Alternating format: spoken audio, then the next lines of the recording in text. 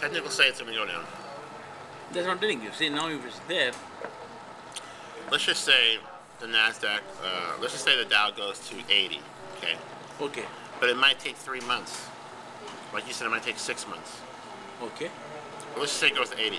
We're only doing a month to month. Or to this, the short, we're doing 2 months for short.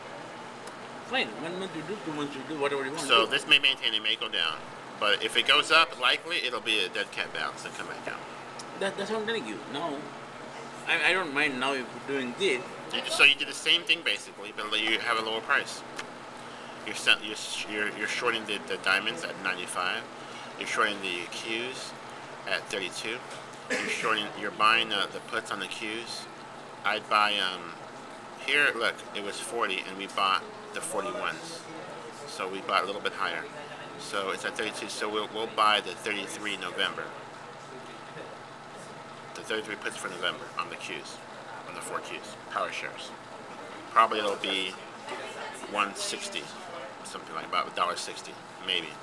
And the diamonds, the diamonds are expensive because they're so high. So we're probably gonna spend $4.40. We're probably gonna buy the 94s put for November. Okay, let me ask you now, but when you make next in the market. That's the short position from now to November. Ask me. 95. What do you expect? It might go down to 90, and then you made money. You know, it might be 95. You know, and then you broke even. It might go up, and then your long position should outperform, and then you'll be okay. Right. That I understood long back. So to balance your account, let's have a short position, have a couple long positions, and have a dividend, and have cash, just like that. Just like we're doing the fresh account. Now I'm not saying these are the best positions. I might do the portfolio and we'll adjust. But this was good for October, and as you can see, we maintained.